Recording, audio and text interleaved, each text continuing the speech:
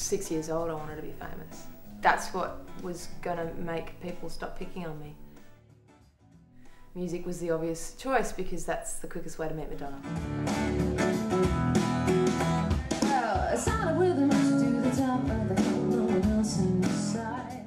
I mean, there's nothing else that I can do that's going to make me happy. I get quite mentally ill if I don't do this. I've tried working full-time jobs before. It doesn't work. I'm really not cut out for it, so it's just, that's it. This is all I've got. Can't help the way I am. A strong heart with a mission and an ocean sailing man.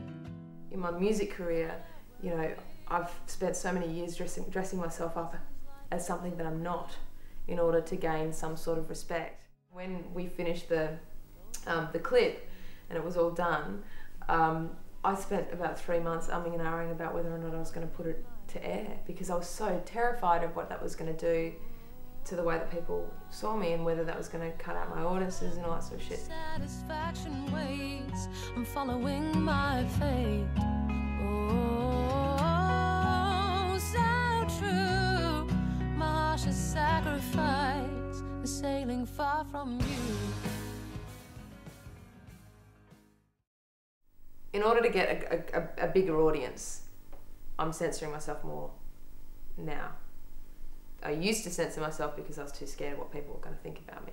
So in terms of singing about a girl, if the song's about a woman, I'm less inclined to do it now because, you know, I'd rather, you know, someone be able to give it whatever meaning they want to give it. So I won't make it specific if it's about a woman or a man. Having said that, in the last year or so I've written a couple of songs where it's quite clear that it's about a woman because that's what the whole record wound up being about, and that there are certain times that I just can't avoid saying that within the lyrics, and it's like, well, if that's not the song that relates to a big crew, then that's just the way it is. But yeah, no, I used to be very, very protective of who I was singing about because of the judgment that flies. But heavy is my head. Your eyes 1,000 miles away, and me not in your bed. Oh, my love, satisfaction waits, I'm following my fate. Oh, so true, my harshest sacrifice is sailing far from you. Every time I see that shot, it's just like, oh God, what am I doing?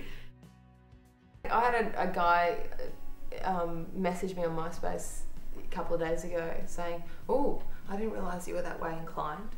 Well, It's really interesting that it's so necessary to mention that, because if, like, I know a few women that are in queer relationships that aren't making that available to everyone to the point where they'll make film clips or do press shots with guys in it, so you automatically assume that they're straight, whereas and so they, I don't know, but then there's always the room for them to be gay, whereas if you announce that you are in a queer relationship, then there's no room for you. Maybe you're not playing a role, you are definitely gay.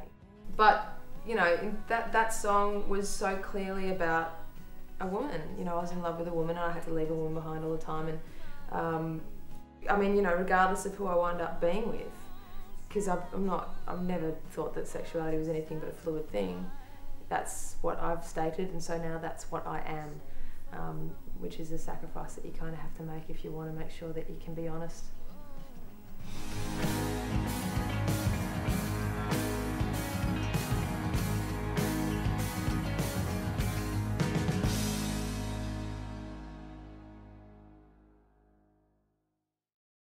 I feel that women are held in a really different light than men are when it comes to this sort of stuff. Automatically we see women differently to men.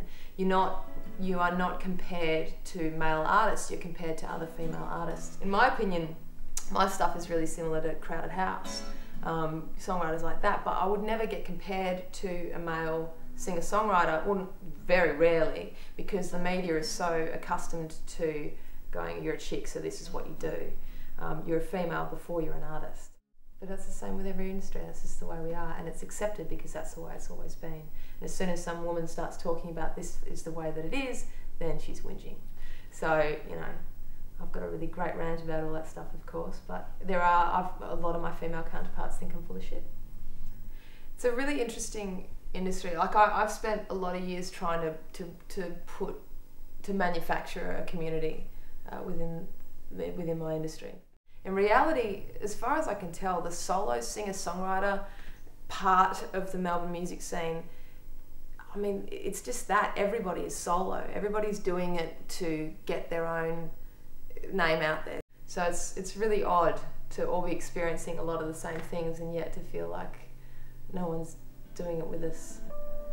Yeah, I guess I am really very lonely. But I mean, that's the nature of what I do and how I do it. It's been a curse in some senses because I'll just decide that that's the only way to do things, and then I'll need a lot of help and I won't ask for it. When I was younger, I was just really stupid and very self-indulgent and cocky as hell, and thought that I was the centre of the universe. So of course I was going to destroy myself if things felt like they were falling away.